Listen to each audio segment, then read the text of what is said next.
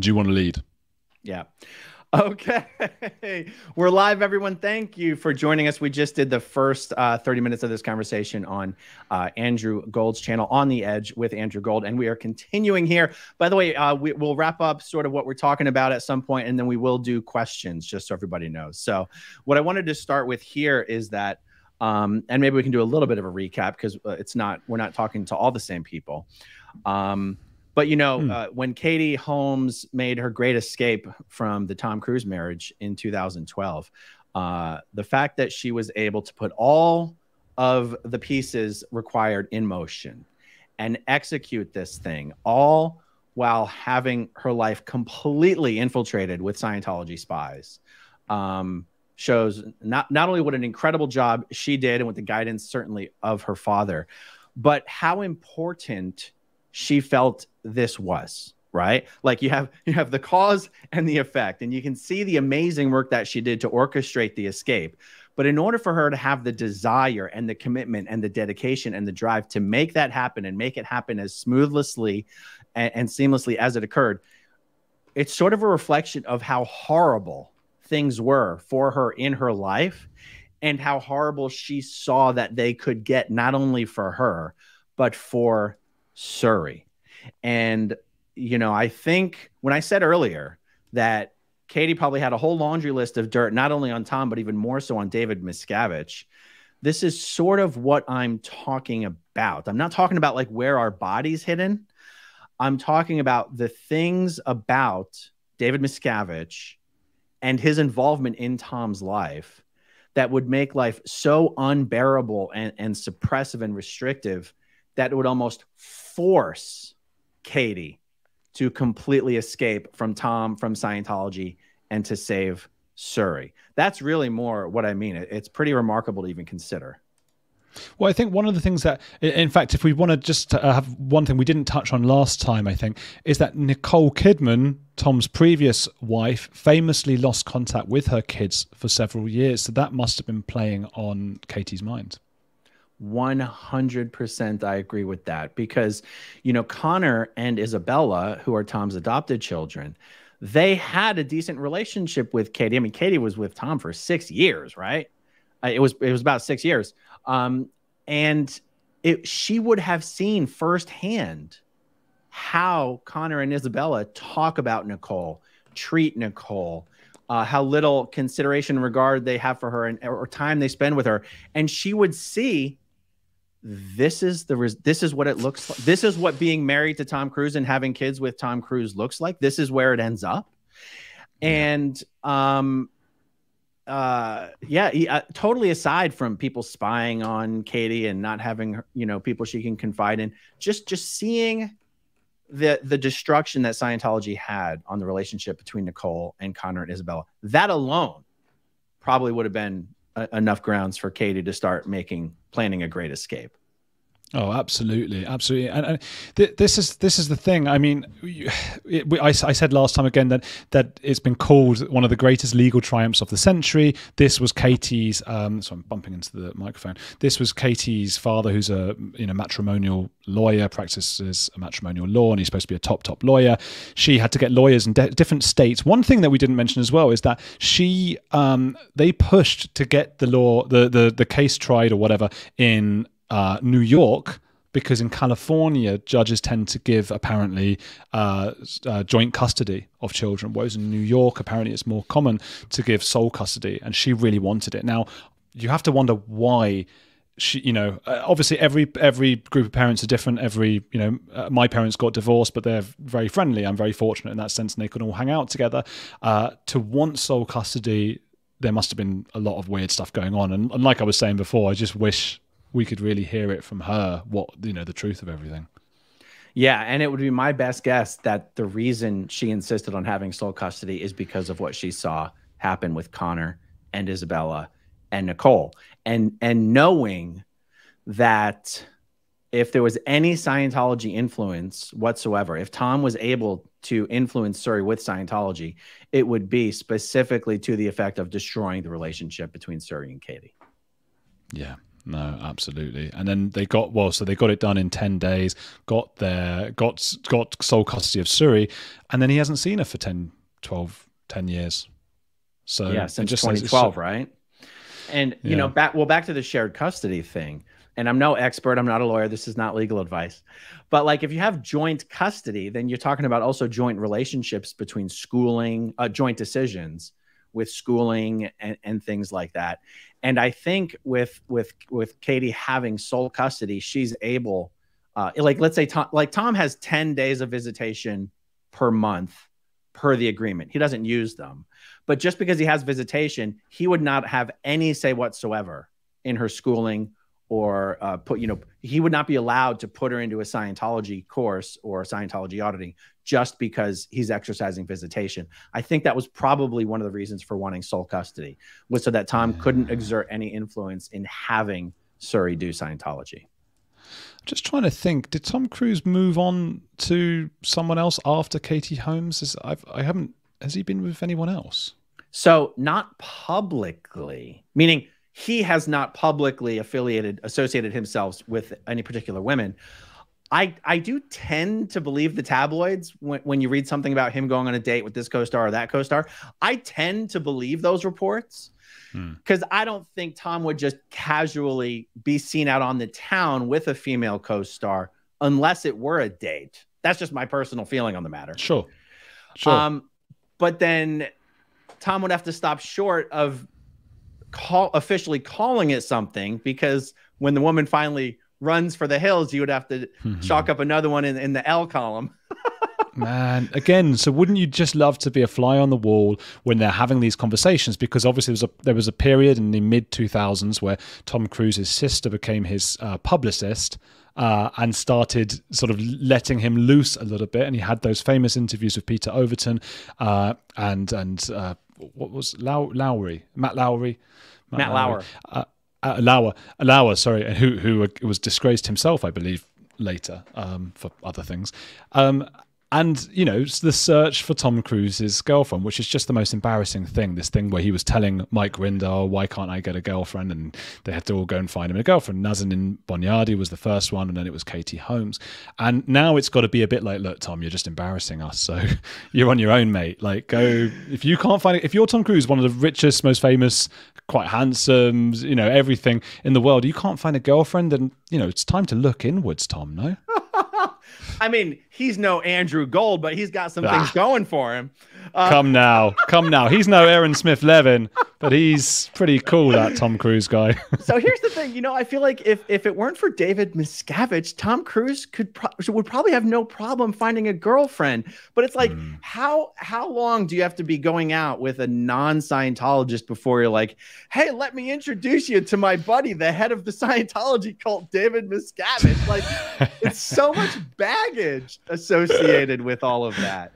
David will be accompanying us to bed. He will be coming with us everywhere. He will just be sitting in the corner and ensuring that nobody accidentally says well done at any point, because apparently that is the thing that gets Tom Cruise. You know, if you say well done to Tom Cruise, you're going to be on your knees with a toothbrush scrubbing the corners of the bathroom within 5 minutes. No, Tom Cruise is like, nobody says very well done to me except David. Man, you know, like there was that period, of course, in the mid-2000s. Tom was doing these weird interviews, and there was that guy who squirted him with water in the face. Did you see that? Yeah. So that's a bad thing to do to anyone, because it could be acid, it could be whatever it could be. It's not a nice thing to do. However, why didn't people just say well done to him? If people knew, they could have said, Tom, loved the film, Mission Impossible 58. Well done. Very well done. That would have killed him. Very well done. He said, nobody squirts me in the face other than Dave. Let me take this question. Do you think there's anything to the rumor that Tom is sterile and Surrey is not his? So I have to take responsibility for this rumor. So here's the thing. I've never said that Surrey isn't his.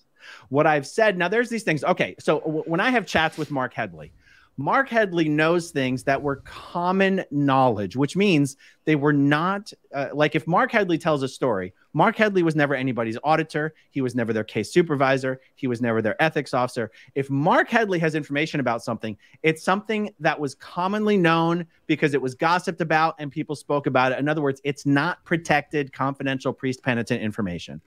Mark Headley and other people from the int base have simply told me casually in conversation that it was sort of common knowledge that Tom couldn't have kids. Now, that's not to say he didn't have Surrey. People can have sterility or fertility problems, and they're not permanent, or they're not always there, or whatever. I never meant to actually say Surrey wasn't his. I meant to say, I'm surprised no one has. There's so many stories that exist in the Scientology world that get a lot of airtime. That one had never gotten any airtime. And the truth is, I only put that video out because my videos, I got the impression my channel might have been shadow banned. And I'm like, okay, let me do this video about Tom Cruise and see if my channel's really shadow banned. Well, it turns out my channel wasn't shadow banned, and I took a lot of shit behind the scenes for making that stupid video. So do I think there's any truth to the rumor that Tom is sterile? Yes. There's might be some truth to it. Does that mean that Surrey is not his? No, it doesn't mean that. But I do want to make this comment. Some people have said to me, how dare you put something like that on the internet? What if Surrey saw that? It would destroy her. I go, wait. It would destroy Surrey more if she heard a theory that maybe Tom wasn't actually her biological father.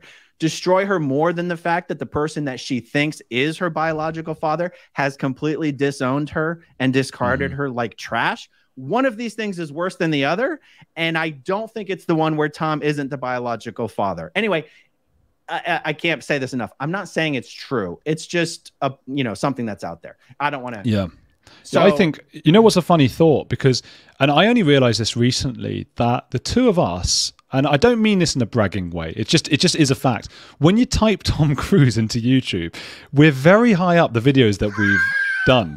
So it's more than possible that, most actors and celebrities and things do research their own names. So what a thought this is. I don't know if you've given this much thought, but not just him, but Katie and Surrey might be tuned in right now, just watching us. And I would just also say, if anything pisses off Surrey, it's probably the fact that whenever anyone says her name, people's iPhones start buzzing and replying, because it's, that's got to drive her crazy. Imagine that, going your whole life with a name that, it's like being called Alexa, I suppose. I wonder if there's any Alexas in the chat today. You can't. Oh, I've got my earphones in. So, okay. No, our devices will hear you speaking. Yeah, that is really funny. I never thought of that. They could be watching us. I'd be surprised if they hadn't. I would be surprised as well. I got in trouble for something I said about the Danny Masterson trial because someone who I never in a million years dreamed was watching these videos is watching these videos. So I do have to be a little careful. Okay, so let's see. Jay Dice, I would love to ask Katie if Tom was allowing Scientology to begin efforts to indoctrinate Surrey. I know she was at that age, but have you heard of specific efforts that were made? Oh, this is a great question. I haven't heard this discussed very much. In fact, I've only heard this discussed in the context of Surrey was getting to the age where you get officially indoctrinated into Scientology. There's no such age. A lot of your level of indoctrination or introduction obviously has to do with whether you can frickin' read and write. If you can't read, how much Scientology can you be exposed to? So I think what's really being referred to there is she was getting to the age where she was probably able to understand enough and read enough to start doing the most entry-level courses, like children's courses. However, there's other ways to indoctrinate children into Scientology, and it has to do with things, they call them various assists. Assists is Scientology's, it's almost like hands-on faith healing. Like, it's funny. You don't hear a lot of details about this discussed, right? So there's something called a touch assist. Or a locational assist. Let's stick with locational for a moment. Let's say you've got a headache, or you're just sad, or you're sad and you have a headache. I'd be like, Andrew, who told you? I say, okay, let's go for a walk. And we would just walk around. I'd be like, okay, look at that tree. Thank you. Look at that bird. Thank you. Look at that tree. We might do this for 30 minutes. Until you tell me that you actually feel better. That's a very small thing, nothing crazy going on there, but that is Scientology. And if you're doing that on a child, like if Surrey was being raised in a family, almost everything that went wrong with Surrey would have been handled with an assist. Okay, another example is a contact assist. Let's say you fall down and you whack your knee and it hurts and you're crying. Okay, Tom would come over, just like he would if he saw someone in a car accident, because only a Scientologist can help. And he would go, okay, show me where it happened. Okay, show me how it happened. And you'd have go through the exact motions and steps of how it happened and touch your knee back to where you hit it lightly. And you would do it over and over and over again until you said it no longer hurt and you felt happy. So that's a contact assist. A touch assist would be, let's say, I don't know, you had a slight cold or something. So you would sit in a chair, and this is Mark Headley made a joke about this, about feel my finger the other day. And literally, let's say you're sitting in a chair and I'm going, okay, we're going to do a touch assist, start of assist. And I would say, feel my finger. And then I would touch you like here. And you go, okay, I feel it. I go, thank you. Feel my finger. And then feel my finger and feel my finger up and down the body, both sides. And honestly, you just do this until the person says they feel better. Now, eventually, once you've been subjected to enough of these, you just realize this is never going to stop until you say you feel better. So you just say you feel better right about the time that you're probably falling asleep. You're like, I don't want to do this anymore. Okay. But like, this would be the lowest levels of Scientology indoctrination. Interesting. Well, that's it. And, so, because I was just going to say, I've spoke to someone today who I've got come on the podcast soon, who was, grew up evangelical and in Pentecostalism. I think I've said that wrong, but it doesn't matter. And she, and that actually proves my point, that illiteracy was part of the reason she believes Christianity grew to such an extent, and some of the teaching of the Bible grew to such an extent, because people couldn't actually read it. And she reels off a bunch of things that people think are true about what the Bible says, and the Bible says a different thing, but no one's read it. So I guess with those sort of mind tricks that you're talking about, I guess she could have gotten into it, Suri or any child, before being able to read. 100%.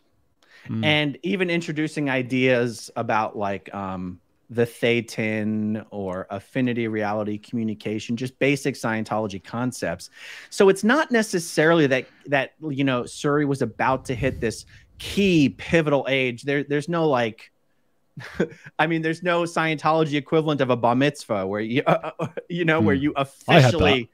But I mean, it's a bad analogy, because that's not, you're officially becoming a man at a bar mitzvah. There's or do you like? There's nothing in. There's no ceremony. Little did they know, it took me another few years. So is there, I'm curious now, because I know in either Catholicism, there's a confirmation, there's something where you're officially a Catholic. I'm bastardizing this all to death because I don't know any of this stuff. Is there an equivalent in Judaism where now you're officially a full member of the Jewish community?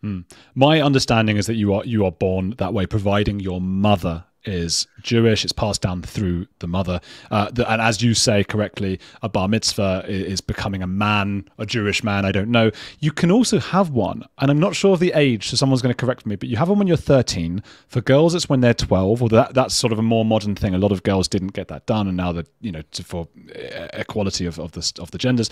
But you can have one when you're like, I think it's 81. You have another one.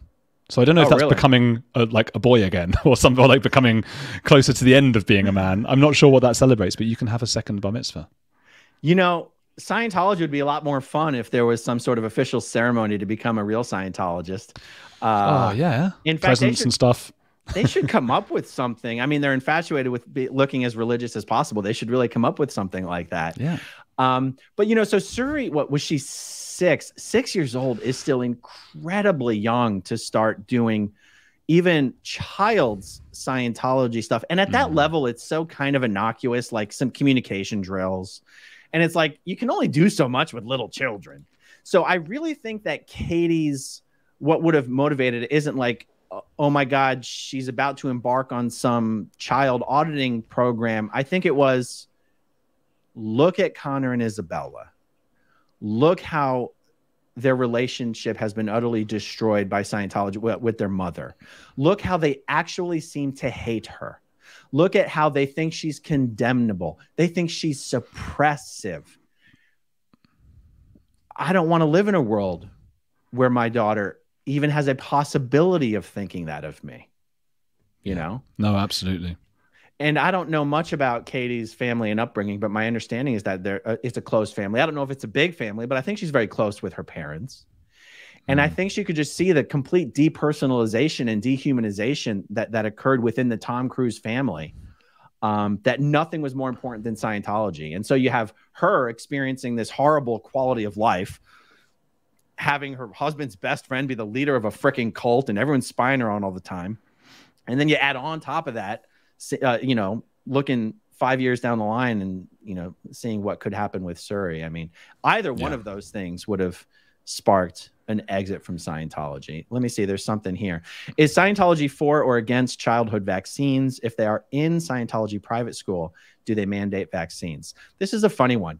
L. Ron Hubbard and his propaganda tended to definitely be anti-medicine, but more because he thought Dianetics was the latest and the greatest and had the ability to fix everything. Like, Scientologists definitely are more reluctant to seek out medical interventions as a primary intervention, but it's not against the rules to seek medical intervention. And I guess I'm giving a long-winded answer to explain. Hubbard never said don't get vaccines, but because of the anti-medical establishment culture that exists within Scientology, there is also a very high incidence of anti-vaxxerism in Scientology, even though Hubbard said almost nothing on the subject. So you'll find Scientologists very split on this. And in fact, this is where it gets really crazy. Most public Scientologists are completely against the current vaccine. We all know what I'm talking about.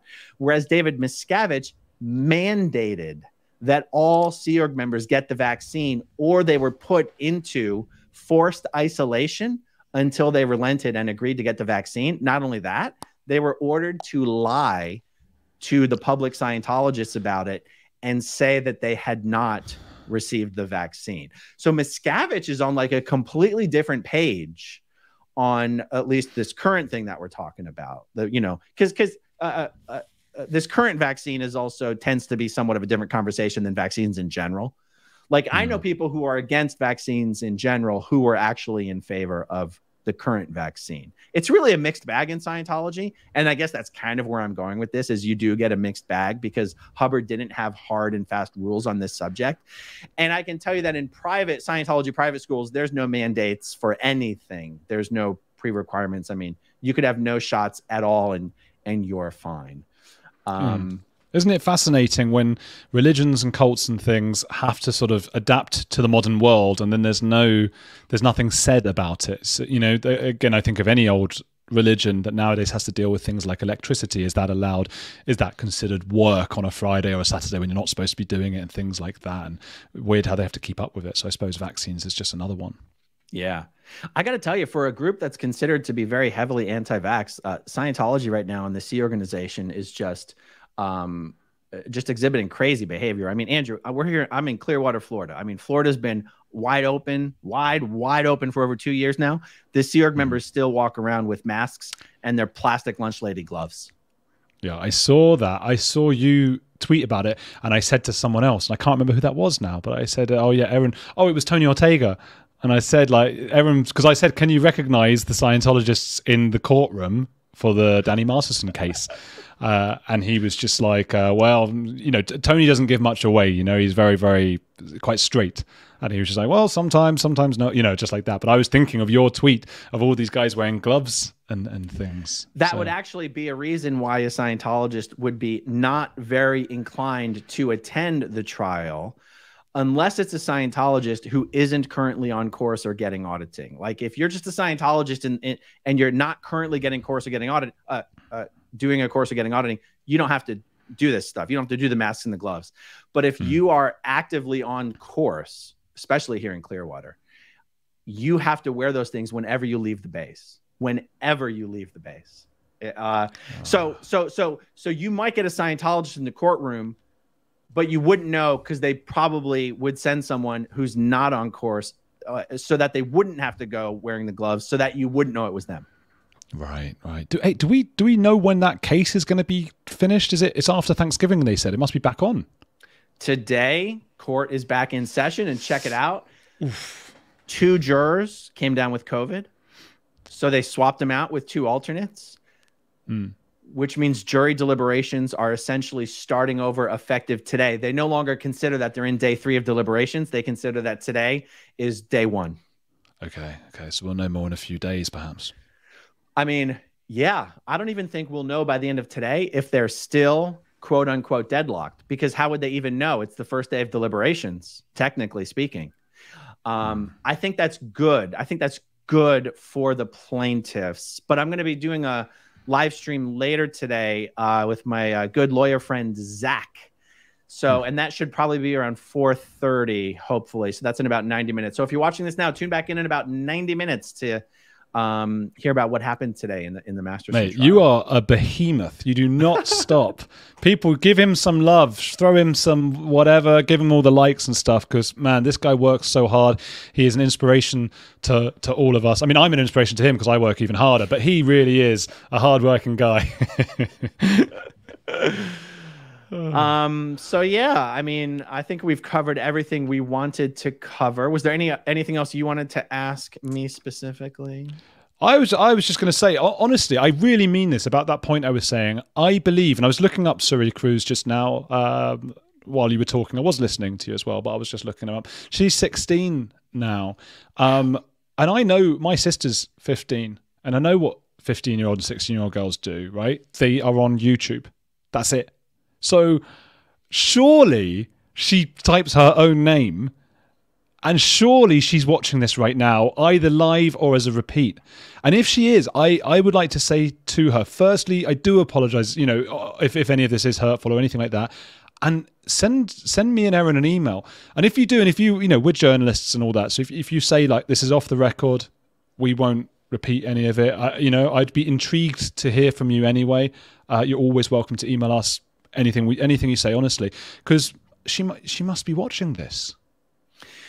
Yeah, I don't know. I got a 16-year-old, a 14-year-old, and a 12-year-old, and they don't watch YouTube. I found out. I was shocked. I was like, they do? It's all Snapchat and TikTok. Studying the Bible. It's all Snapchat and TikTok mostly. Yeah, we need to get on Snapchat and TikTok if we want Suri to email us. Not that I know why I would even want that or where that would go, but it would just be intriguing, wouldn't it? To wake up in the morning and it's like, oh, Suri's just sent me and Erin an email, whether it be angry or thankful or wanting to set the record straight. I would just be fascinated to get that email. True. Or Very Katie. True. So real quick on this one, are Connor and Isabella's biological parents Sea Org members, do you reckon? For me, that could go either way. I don't know. I feel like Tom and Nicole at that time would probably be more inclined to want to go through the most legitimate medical system possible. Like just using a Sea Org member is a pretty amateur way-ish of deciding, who the donors are going to be. Like, who cares that they're a Sea Org member? A Scientologist might care, but that seems pretty amateur hour to me. I would lean more in the direction of completely use the most expensive professional medical service out there and not just going, hey, do you know any good Sea Org members? So that's going to be my guess on that one. And hold on, I saw just one more. Oh, yep. Fabian, Andrew, this is the power of the baldness. Okay. What does that even mean? Is he bald as well? Yeah. I would just say, I did say someone in a comment said, don't ask a 16-year-old girl to send you an email. Such is my innocence that hadn't even crossed my mind, but good point. Can Katie please get in touch then and tell us how angry or delighted she is about our coverage? There you go. Thank you, Andrew and Erin. You both are ahead of Tom. You both are taller. Well, Andrew's probably did you say 6'4"? Yeah. Did you see my lawyer friend Zach is 6'7", 300 pounds? I get so funny when I see people taller than me. I'm like, what else going on here? I don't like this. It's unusual as a tall person. But I mean, 300 pounds, is that a lot? I don't know what that is. I don't know what. Oh, what do you use? Pounds. What do you use? Stone or kilos? Oh, both. Well, kilos recently. So I'm 90 kilos, and he's 136. So he's like 1.5 of me. Yeah. That's I'm like 225 right now, but I'm about 20 pounds heavier than I should be right now. 225 kilos. No, pounds. 225. But I wouldn't 225. You'd be like officially obese, right? So you're 100. Yeah, I was 100 a couple of months ago, and then I found out about this multi-level marketing platform. No, I didn't really. But played football. So wait. So what are you at kilos right now? Kilos? No, that's what I meant. Kilos. I am 90. Oh, so you're taller than me and lighter than me. I'm 198 pounds. Yeah, but I went on a big diet the last. I mean, I was joking about the MLM, but I went on a big diet the last 2 months. Stopped eating as much chocolate and started playing a little bit more football. I was heavier than you are now, slightly. And people can see, if you go back through my videos, look at my videos from about 3 months ago, and you really see that I've got this sort of chubby face. Yeah.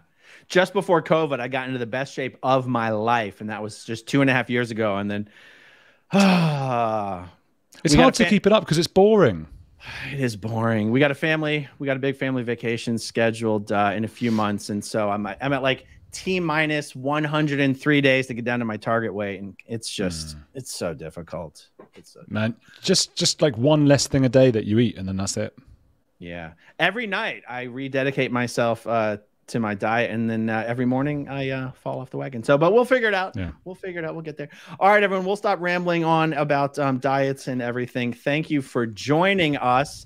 And as soon as we figure out what our next chat will be about, we'll schedule it. Oh, yeah. And talk to you guys soon. Oh, and check out the first part, remember, of this episode.